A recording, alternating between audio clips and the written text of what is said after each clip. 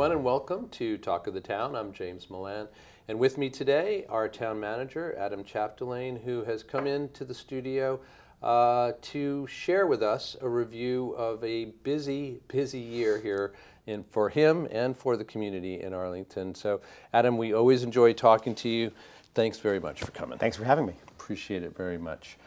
So like I said, I think we will just kind of look back at 2019 as we are now within weeks of its close, and just so much has happened. So we want to just acknowledge that first and foremost. But also, I know you and the rest of our local government, thoughtful people. I'm sure you have taken lessons from a number of the things that happened over the course of the year. So we'll want to kind of focus on that particular takeaway wherever we can. So we'll proceed roughly chronologically, and going back to nearer the beginning of the year, I wanted to ask you about just to take us through what happened with zoning bylaw changes or proposals that ultimately, after a lot of back and forth between the ARB and the zoning, and I think the ZBA as well, and the community, the ultimate result was that these proposals were withdrawn before town meeting. So tell us both what the substance or content of those proposals was, and a little bit about how that all kind of unfolded. And again, what lessons you've drawn for how to do things next time. Absolutely.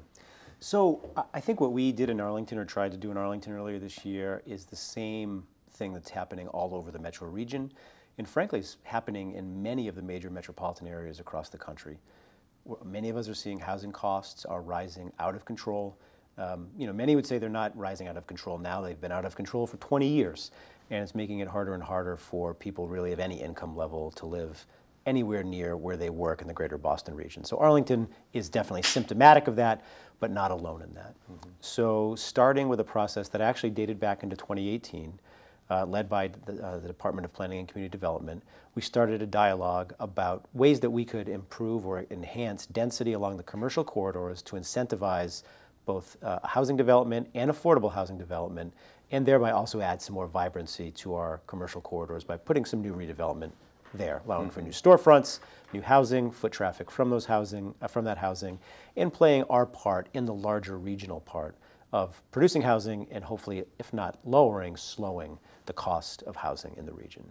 So that's sort of the high level of what we were looking at. So the planning department went through a number of community forums and information sessions, trying to find some community consensus around what the right steps were. And that's a typical way that the planning department approaches these kinds of things all the time, right? I mean, correct. Yeah.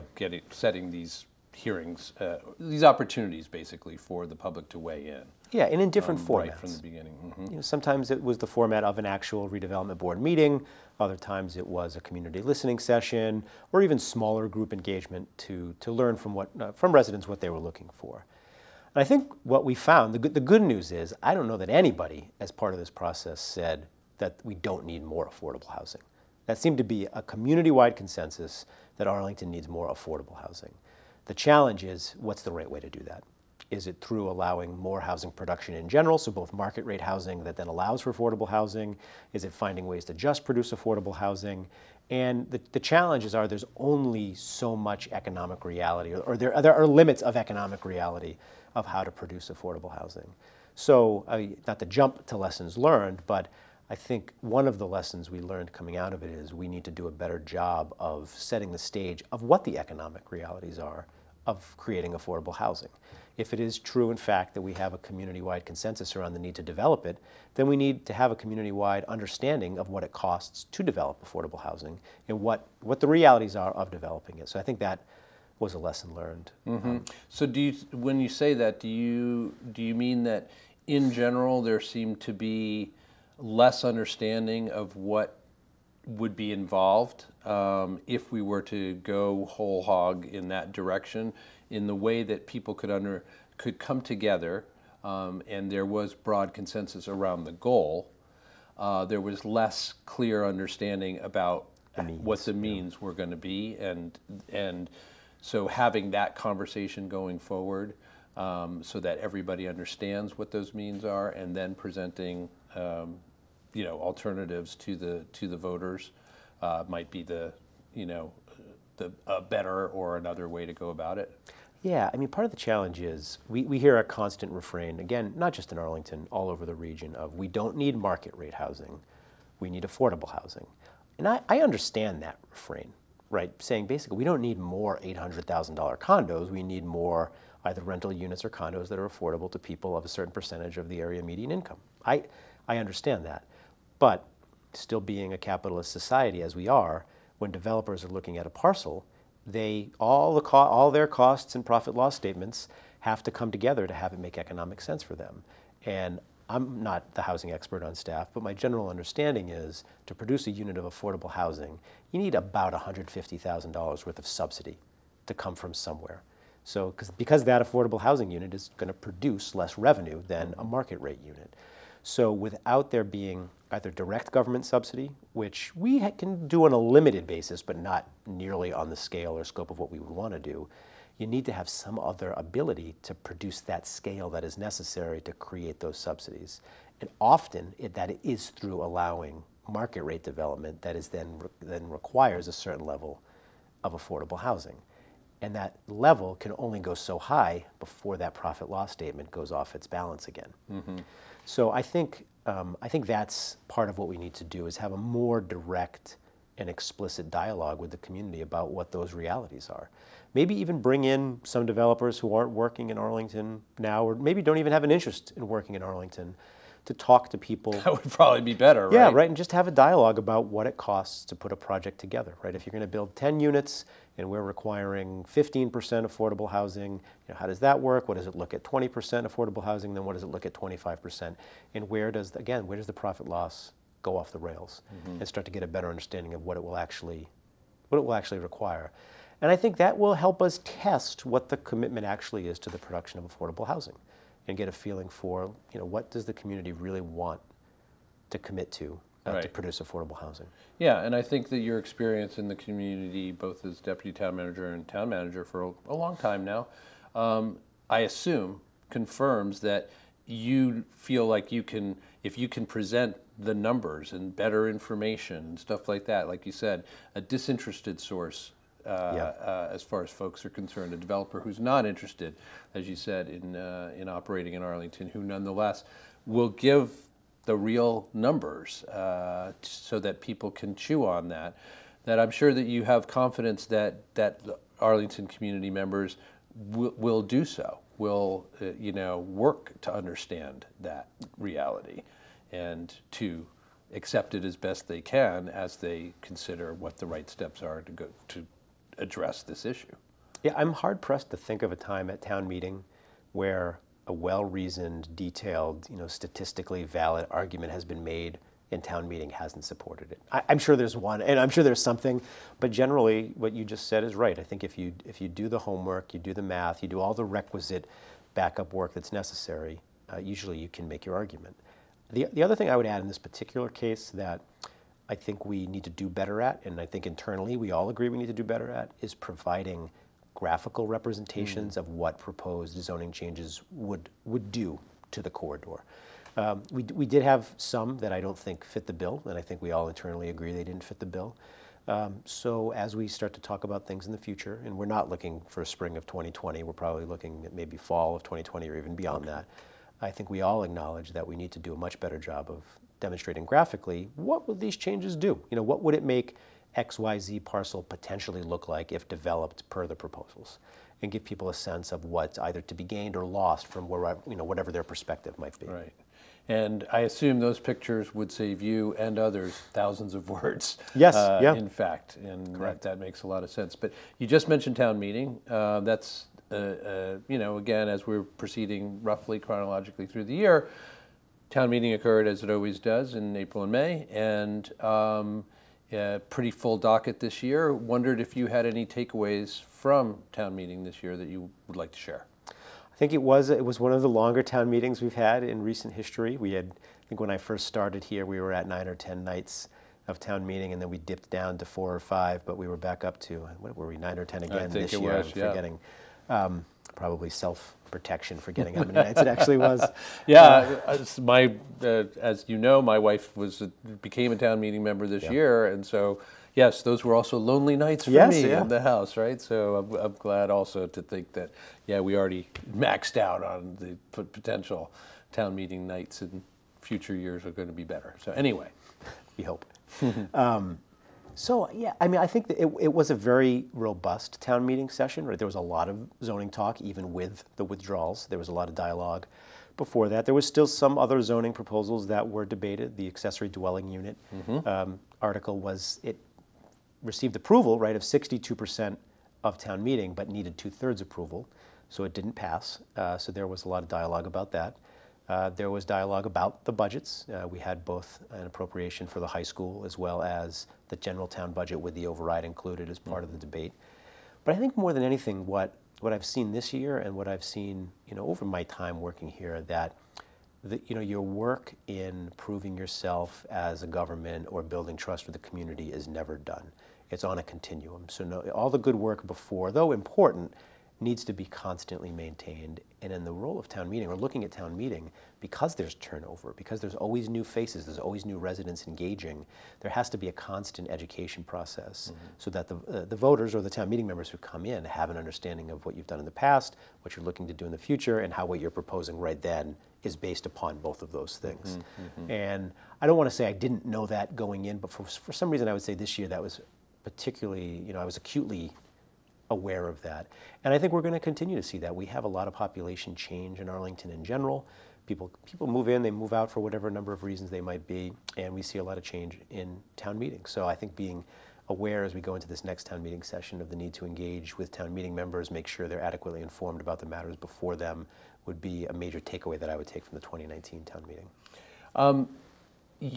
I have a small question, and I realize it could be an embarrassing one for me, and that, maybe I should know this. But you mentioned in terms of the accessory dwelling units that the vote fell short of the 2/3 necessary. Is it 2/3 approval that's necessary for all warrant articles? Zoning and certain finance articles. Okay. So general town bylaws, no. General budget approval, no. But if you're changing zoning, right now it requires 2/3. If you are taking money, putting money into or out of a stabilization fund or free cash, or if you're trying to borrow money, that requires 2/3 votes. So that statutorily lays out, it's laid out statutorily what needs to be a 2/3 vote versus a majority vote. And well, thank you. We'll leave that there. I was about to go down a rabbit hole, which our audience wouldn't appreciate, I'm sure. Anyway, looming over town meeting at that time and subsequent to it right away came the big vote, the kind of centerpiece of the year here in Arlington in a lot of ways, which was the vote both on the override and on the debt exclusion for the high school. On that debt exclusion for the high school, first of all, congratulations. Thank you. Lots of people working for a long time to make that argument and to bring in the figures as they are for the high school and the design, et cetera. But here we sit in December, and already we've had word that it could be running over budget by as much as 10% of the cost presented to the voters in July or June. So what gives? What's going on? Should we expect more bad news to come? Is this going to be this $30 million extra going to be compensated for with cuts somewhere else?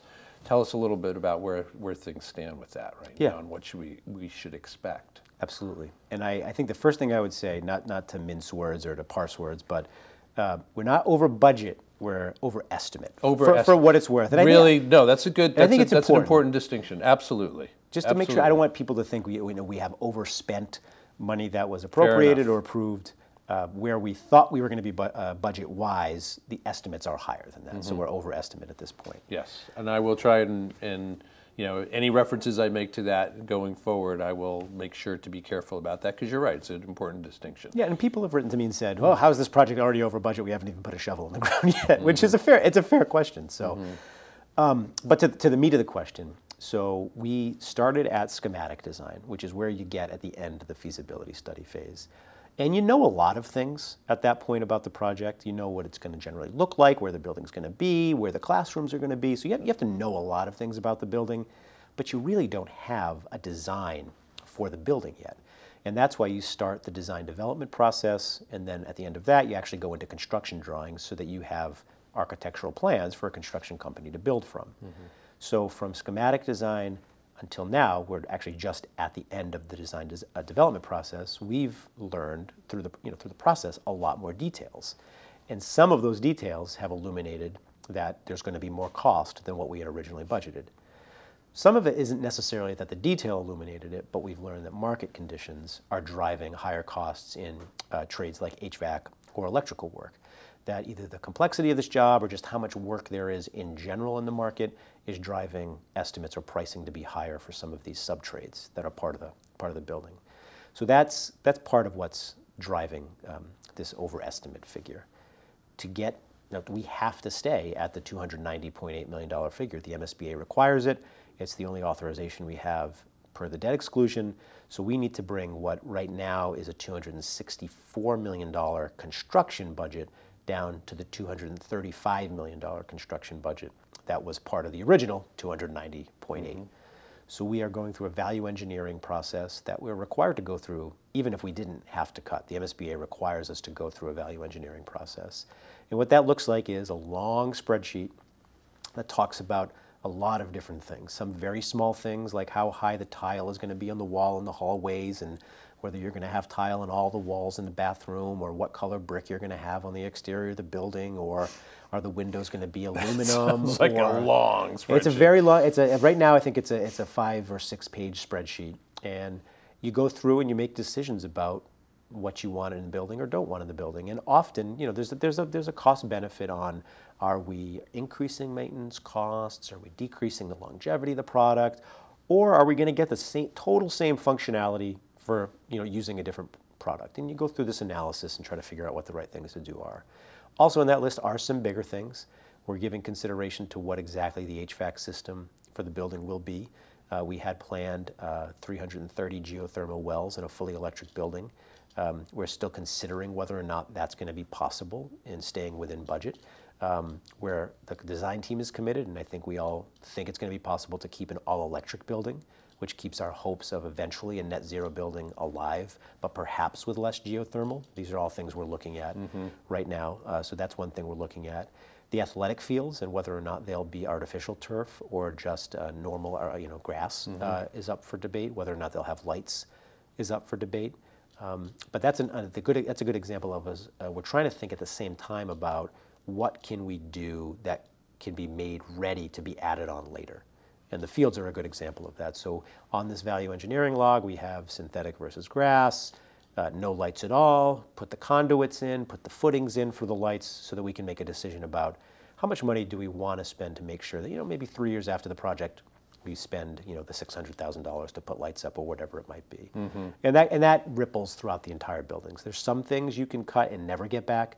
There's other things you can cut, but know that you can add on. Right. Later. Prepare for, like what people do in their own homes. Exactly right. When they're trying to figure things out, and something might need to be deferred, and if possible, you just want to prepare the ground for it, and then do that. Exactly. Who are when you say we, as you were just doing throughout your answer, who are the decision makers around these things? Who's looking at the spreadsheet and wrestling with with tile to field, these kinds of decisions? So it's definitely a we, right? The we is big. We have a 19-member high school building committee. So it's the building committee. So that building committee holds the authority around all these decisions. So by maybe next week, if not next week, the week following, the committee will be taking votes on all of these value engineering items. We've already taken votes on a few, I think about $3 million worth. To close the gap from 29 to 26, but the bigger ticket items are still up for debate. Clearly, yeah. And vote. So that's the we, and that we has town officials, the superintendent, myself, Jeff Thielman as a school committee member and is the chair of the committee, Kirsty Allison Ampey as another member of the school committee, general residents with varied expertise. Some are construction industry experts, some are marketing experts, some are educational experts. We have our own educational experts in the high school principal and vice principal. We have teachers on the committee. So we have a pretty broad base of people from the community, both working for the community and living within the community, serving on the high school building committee. But the other sort of half of that whole process is our professional team. We have HMFH architects, who are the designers for the project. We have Skanska, who are the owner's project manager, or OPM, who basically serve to represent us working with the architect and with the construction manager. And the construction manager we hired is Consigli Construction. So now that team has come together to serve as the project team, or the project experts. So we sit at a table with probably now 40 people around the table having these discussions. And then the meetings go long. You know, we're probably averaging 3.5-hour meetings. Wow. To get through all of this. But we definitely have a lot of very sharp people around the table. We have John Cole, who was chair of the Permanent Town Building Committee for, I don't even know, 20-something years, a professional architect sitting around the table. We have a woman who works in construction at Harvard.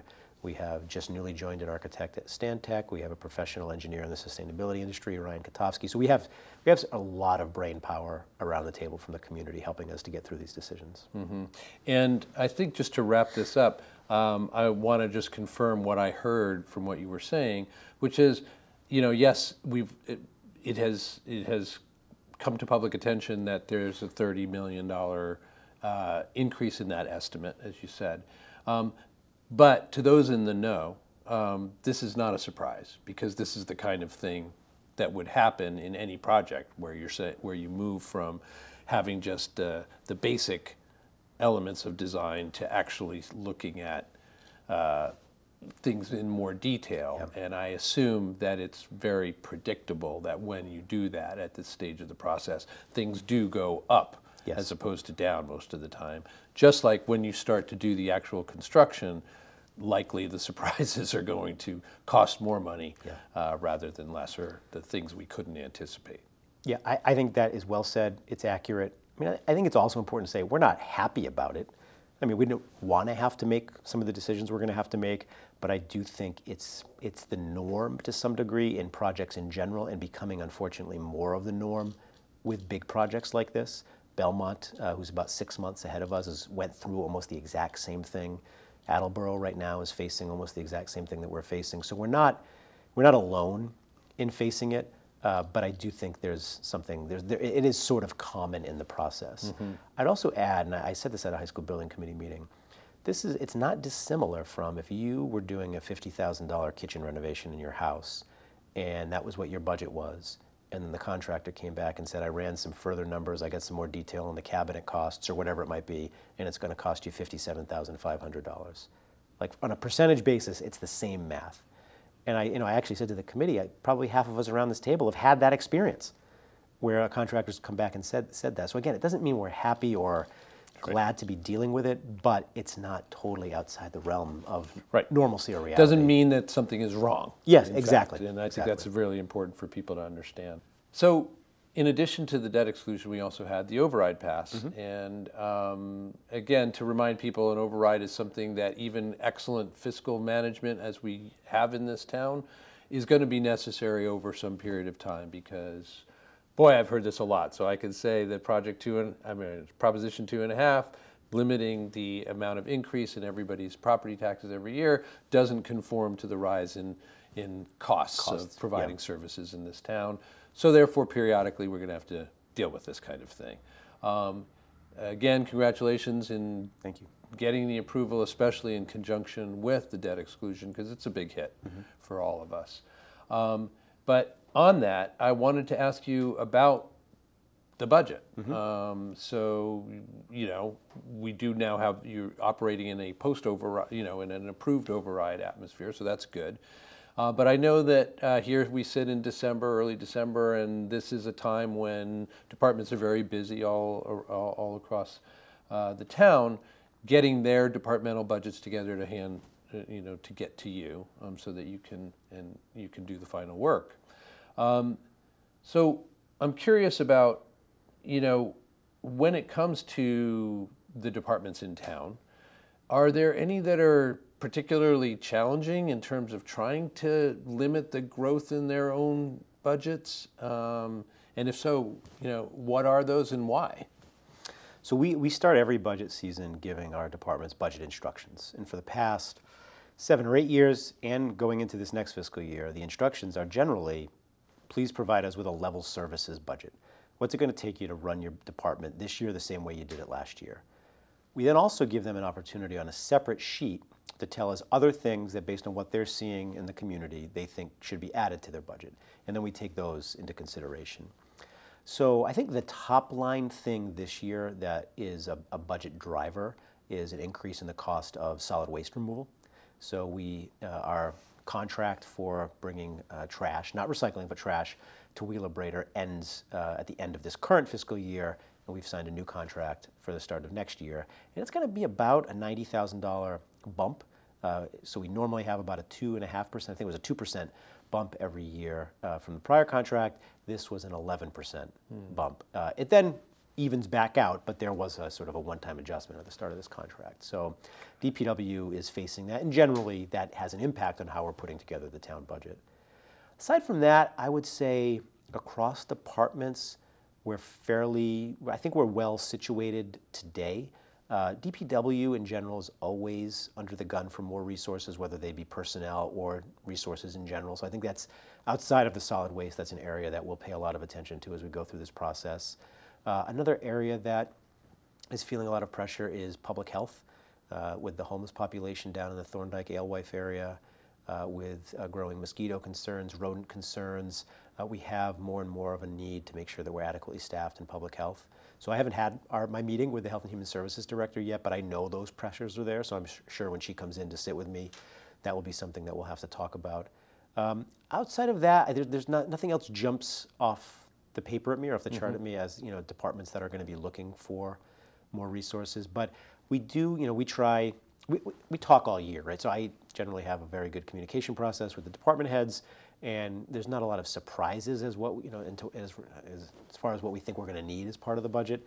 But when things are happening in the community, when changes are happening, we need to try to stay abreast of that. And if budgetary adjustments are necessary, then we consider them.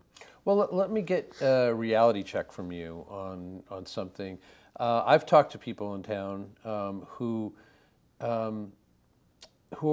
are noticing and don't know what to make of.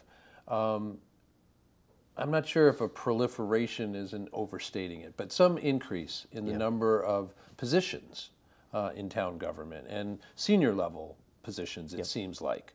And wondering, really, do we really need these people? We're 5.5 square miles, we seem to be functioning fine. What's the scoop with this? Yeah. So what's the reality there?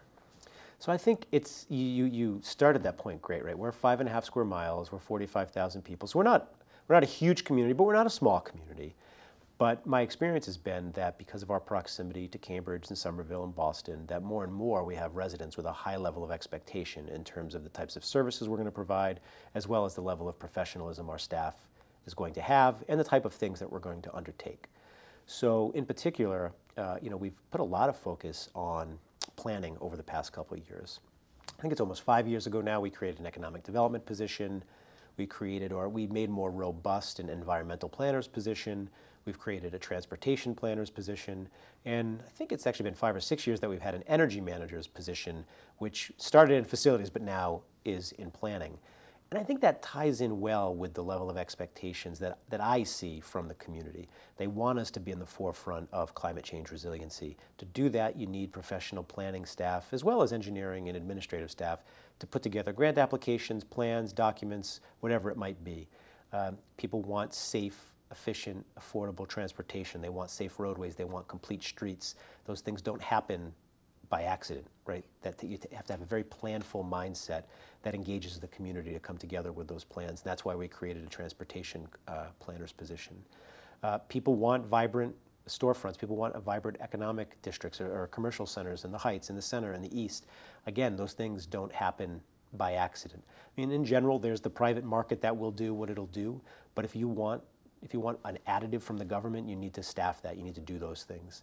And if in more broad strokes, you want to be a sustainable community, you want to go after green communities grants, you want to get solar panels on the roofs of your schools, you want to build a net zero high school, you want to have community choice aggregation, you want to do all these very progressive, important things.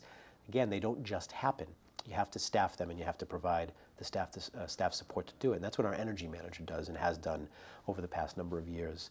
So I think these are all positions that are important for the community to talk about. Because if there's ever a time in the future where the community doesn't value those services, then we should talk about those positions. But sitting here today in 2019 and going forward into 2020 and fiscal year 21, I think the community values the services those positions provide very, very highly. And if we weren't doing those things, I think we would be criticized pretty strongly. And in fact, it's funny that I brought up those positions. Those are still the areas where we are highly criticized, that we're not doing enough about climate change resiliency. We're not doing enough about renewable energy. We're not doing enough about becoming net zero well before 2050.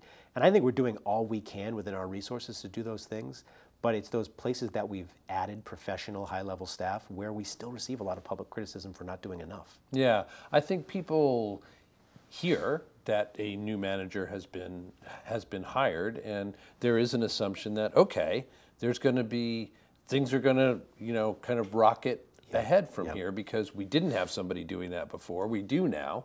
So therefore, that's their job. So we're just going to wait and see, make sure that that they're earning their keep, so to speak, and so that's probably, in a broad sense, it's probably somewhat unrealistic, as you point out, quite persuasively.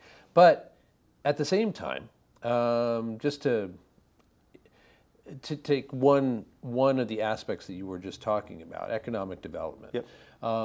It is both a place where I think we can see that there's been investment planning, new ideas, be it the beer garden or other things, that really are meant to enhance our prospects for generating more commercial income here, et cetera.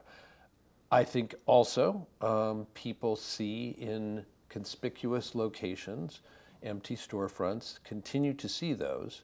I'm not sure, again, I think what I'm asking for once again is a reality check from your perspective for our expectations, because I'll put it this way, is it fantastical of us or kind of quixotic of us to think that we can fill all those storefronts?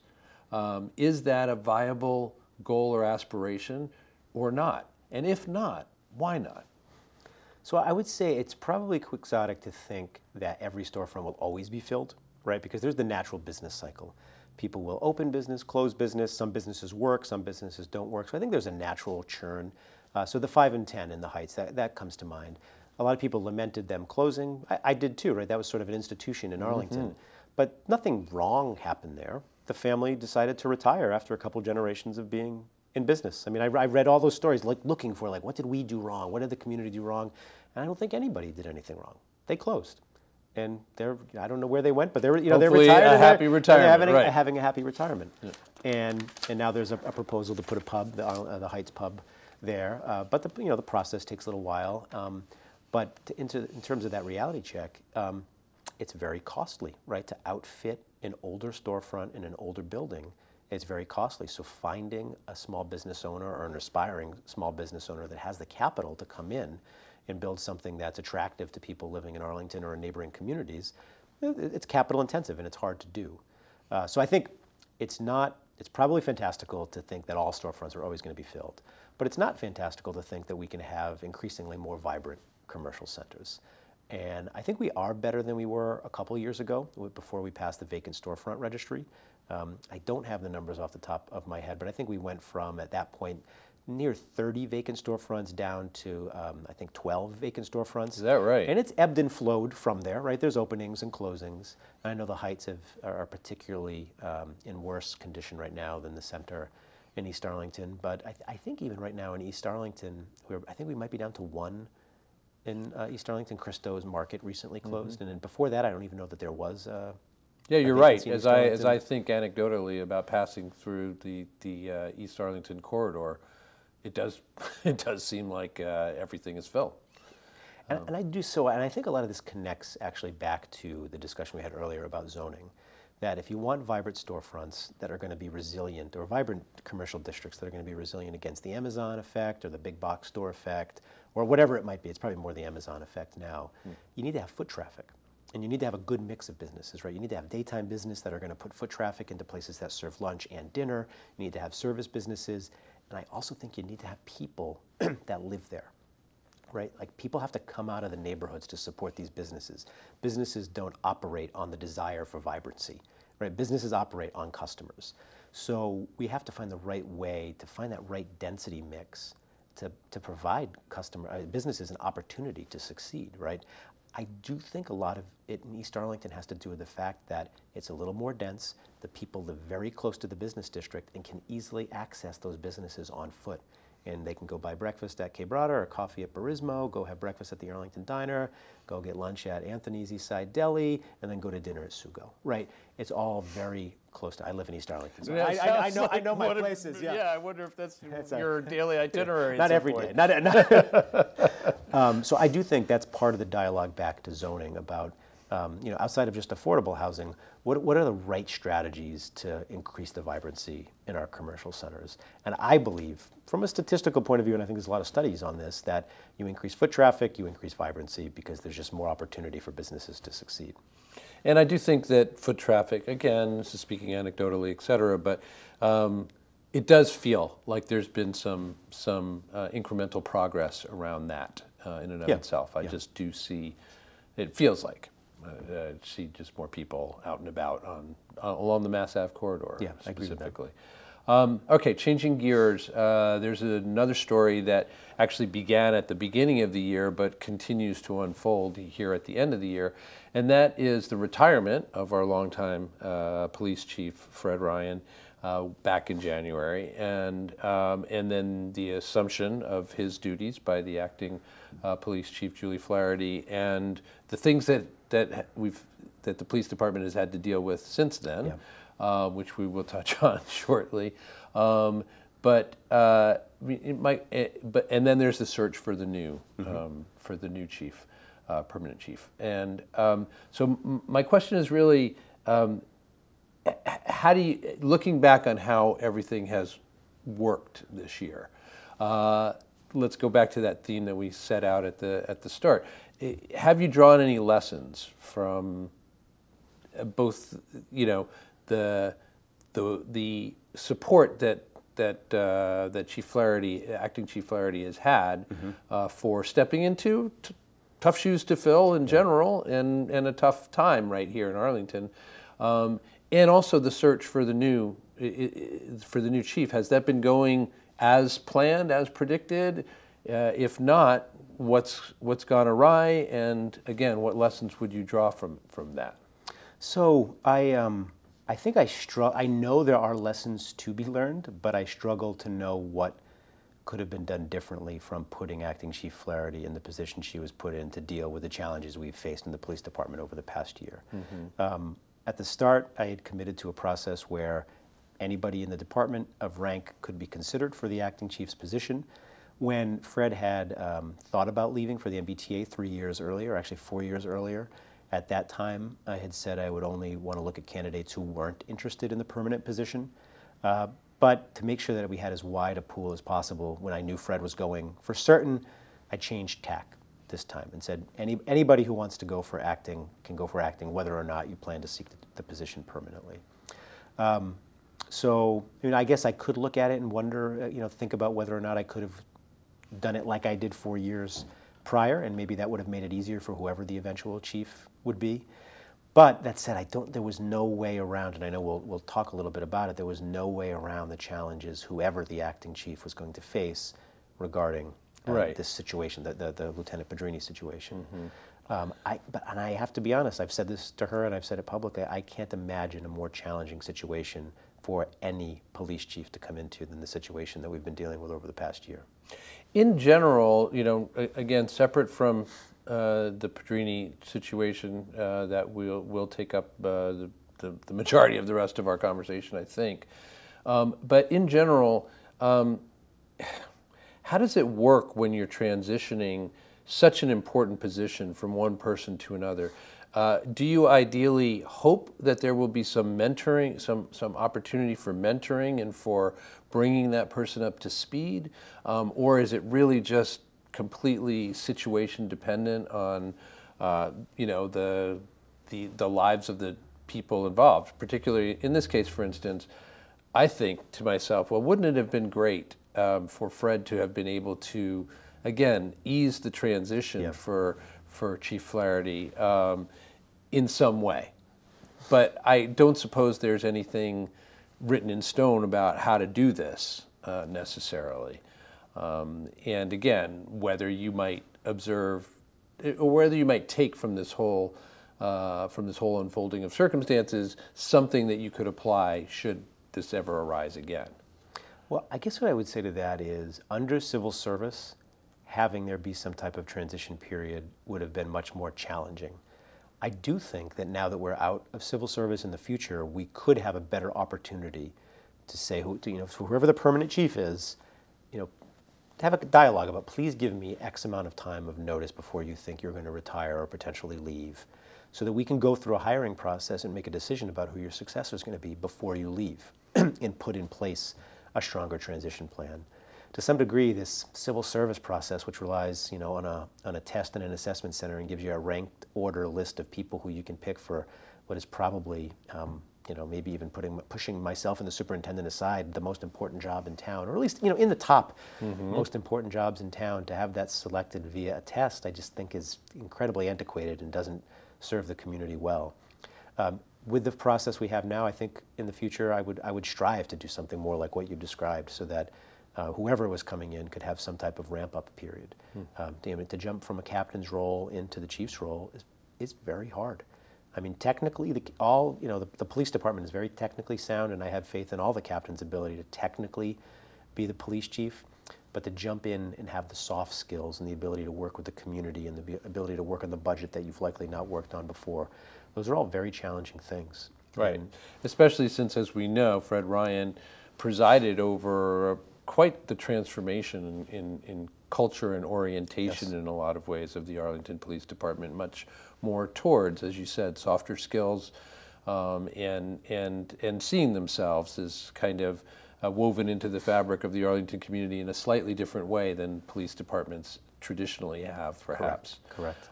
So that that work is continuing to need to be done, and again, that's yet another thing to pile on the plate of the new chief. So where do things stand with the search?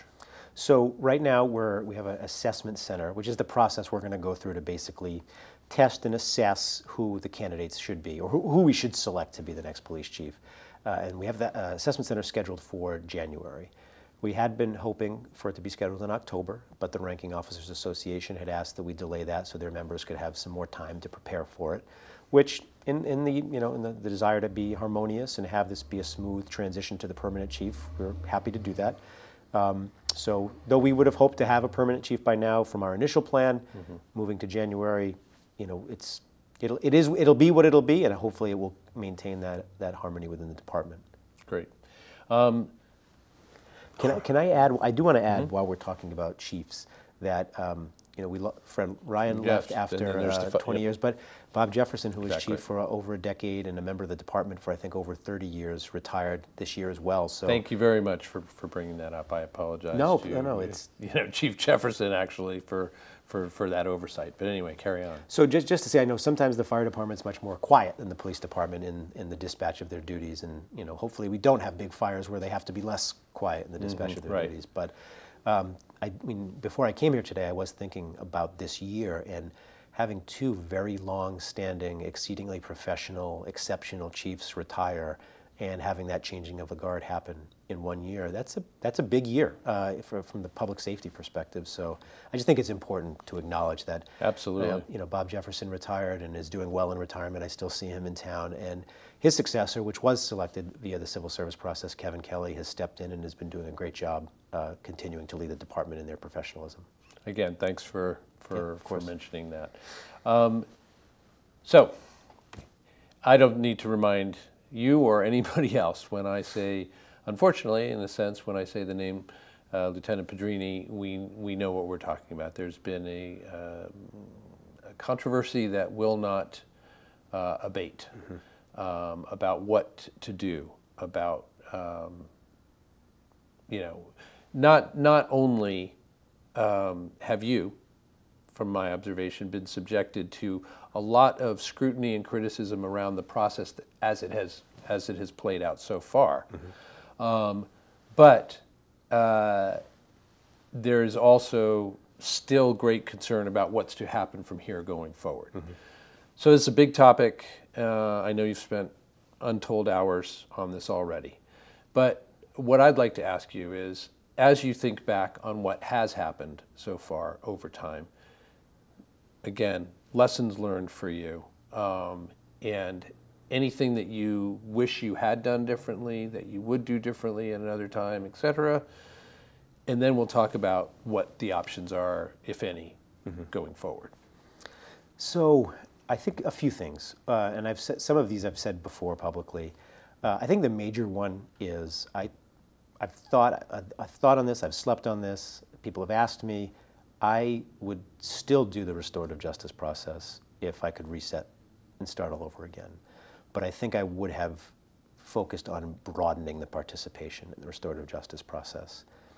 I have received observations or criticisms that you can't do a restorative justice process with a whole community because you can't include the whole community. Because if a whole community was harmed and every harmed party is supposed to be part of the process, then you can't do it. I do think, again in hindsight, that if we had broadened that circle or layered the circles or found some way to bring more voices in at that circle process, we could have done better. Do I think it would have put us in a totally fine position and not have to have the dialogues we're having now? No, I don't think it would have fixed everything, but I definitely have learned that lesson.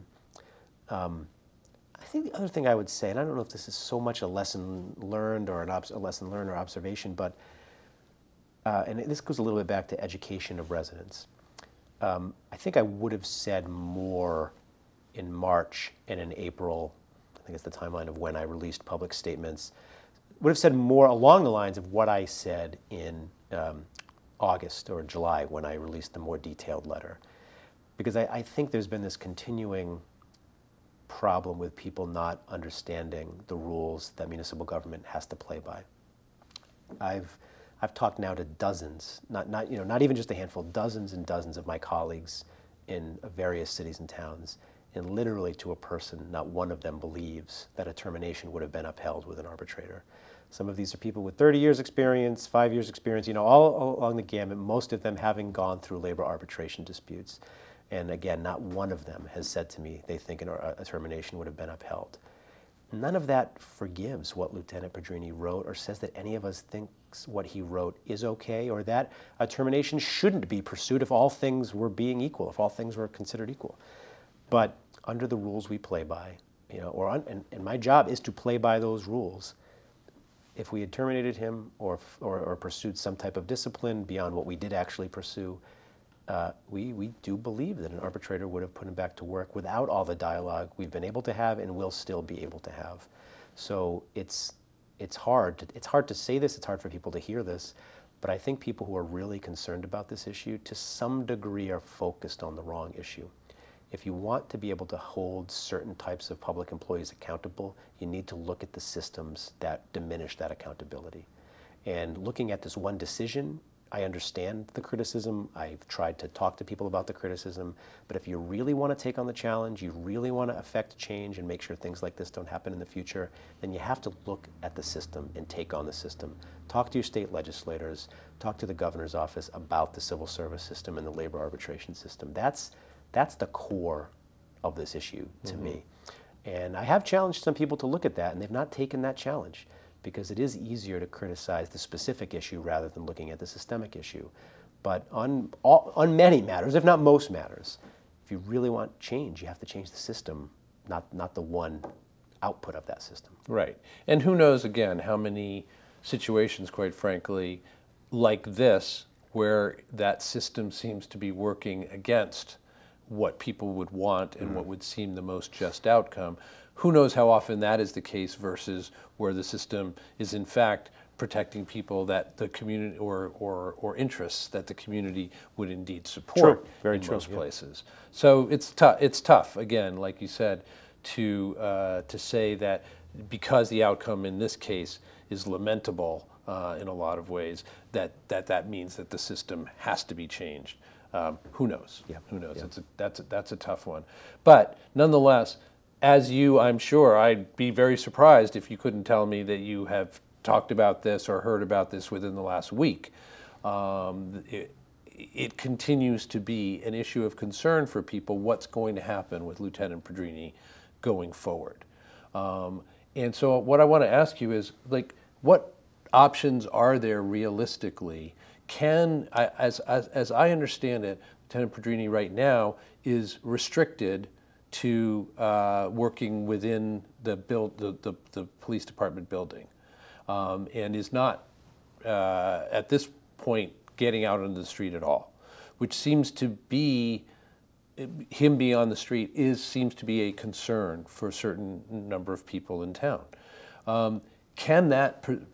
If I have correctly described that situation at the moment, can that continue indefinitely? Can that continue until Lieutenant Pedrini opts to retire or do something else? Or is that or any other option that people that might assuage people's concerns to some degree? How viable is that, or any others that you might be considering? So I will say, to be clear, so his assignment is a desk assignment. He's the lieutenant in the detail licensing and traffic unit, but he is eligible to work details in overtime. So he does have some exposure to the street, to be clear about that. Thanks for clarifying. And generally, yes, we feel as though the chief has the management rights to keep any personnel in an assignment in perpetuity or indefinitely. So it is possible. I think myself and the chief have wanted to at least hold open the option that he could return to a street assignment at some point, and we've promised full public disclosure before any such decision has been made. But we have said for the time being he's remaining in that assignment, and he won't be put off, he won't be removed from that assignment again until there's some more public dialogue about that. So I'm very comfortable saying that. Mm-hmm. And I know you've been in dialogue with those who, have criticized you, frankly, Yeah. and scrutinized the process and found it wanting, Yeah. and are concerned about things going forward. So just, if you don't mind, perhaps repeating yourself for the umpteenth time about this, what is your understanding within those conversations about what you will be doing about this going forward? So probably the most important, or the next thing we're doing, is putting together a set of community conversations. We're working with a facilitator who has had dialogues with me, dialogues with members of the community, some of the concerned residents that we're talking about, and she'll be putting together a report on what her suggestions are for what the community dialogue will look like. I'm expecting to see that very soon. It might even be in my email right now. At the request of the concerned residents, we're not going to hold any of those meetings until January so that we can get through the holiday season and not have people have scheduling conflicts around these meetings. So the hope is sometime in the next week or so, we'll see what those meetings are going to look like, find some dates, announce them to the public, and then hold what will likely be a series of meetings through January and February to start the dialogue about where we go. Probably address the restorative process and talk about harm, and then try to carve a path forward for community healing. So that's the first aspect of what we're doing. We're also simultaneously contracting with Visions Incorporated. They're a group that works with a diversity of organizations and diversity and inclusion in organizations to come in and do a third-party bias assessment of the police department. So Acting Chief Flaherty is working with them to outline what their work will be. They'll come in and work with members of the department over the course of a number of months, and then put together a report, likely with recommendations about how how to address the presence of bias as they might find it, or what the department can do to maintain or upgrade its efforts to be as diverse and inclusive as possible. So that's underway. Outside of what was specifically requested in the petition, we're also working with the National League of Cities and their Race, Equity, and Leadership Division to bring training to town department heads and other supervisory staff in the town. We're looking at a list of about 50 or 60 town staff to go through what will be months-long training in race, equity, and leadership. They have a curriculum that's based on the Government Alliance for Racial Equity's curriculum that boils it down to a racial equity toolkit for government officials to be able to look at their systems and things happening in the government and make sure that there isn't institutional or systemic racism or bias in their programs, processes, or whatever it might be. So we're going to be starting in January with a training called Real 101 that goes to then 201 to 301 and 302. We have the date for 101 picked out and further dates to be planned. But we're going to be undergoing a pretty rigorous training with significant amount of town staff on these issues. Mm-hmm. And then finally, I would add, we're very close to making a hire for our first ever diversity, equity, and inclusion coordinator position that was included in the FY 2020 budget. We've gone through a recruitment process, and maybe in the next week or week to 10 days, we're hoping to have an announcement about our first ever person to be serving in that position. Appreciate, as usual, the thoroughness and comprehensiveness of your answer. I did want to ask you one last thing, and this is a little bit more on the personal side, because I have to say, this is the way I'm going to put it. I've had the pleasure of dealing with you officially and interviewing you over the course of years now. I know that you are held in extremely high esteem in this community, and with good reason. But I also know that you have had that sense for much of the time that you've been working as our town manager. This year has brought more criticism for you and put you really, in the bullseye for a certain number of folks. So let me just ask you, I mean, how has that been for you? How you doing, Yep. In a sense, and what do you make of it? So admittedly, it's been very challenging.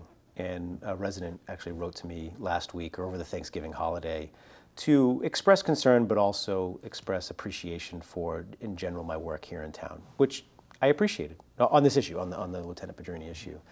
But I did say back to them that what has been frustrating is that I'm not an ego-driven person, but I do feel like collaboratively and working with other people, a lot has been achieved here in Arlington over the past decade.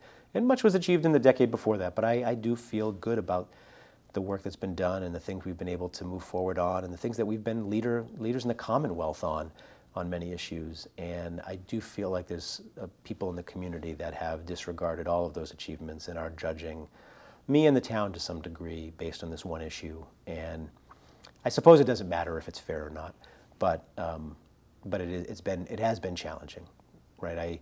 I think I've spoken to other people. I've spoken to you about this before. I've taken plenty of personality tests, and I know, the general personality type that I have, and I'm a pleaser. I like people. I think it's what motivates me to work hard in this role, to keep citizens happy, to do all that we can within the resources we have, to keep citizens happy and feeling like this is a good, strong community that supports them and supports their quality of life.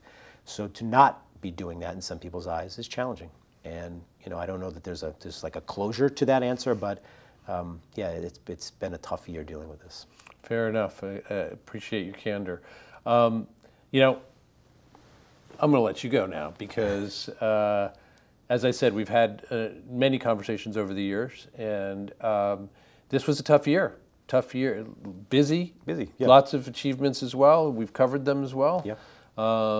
But a tough year, and so to make like this, by extension, I assume this has been one of your more grueling conversations with ACMI, just kind of going back in such detail over so many things. So, as always, our appreciation for your willingness to do it, for you doing it again with not just with candor, with clarity, and speaking directly to the issues. We always appreciate that. We know that we can count on that with you. And we will continue to do so in 2020 and beyond. So thank you very much. You're welcome. For coming in, and we look forward to our next conversation with you. We always do. Same here. Appreciate it. Thank you.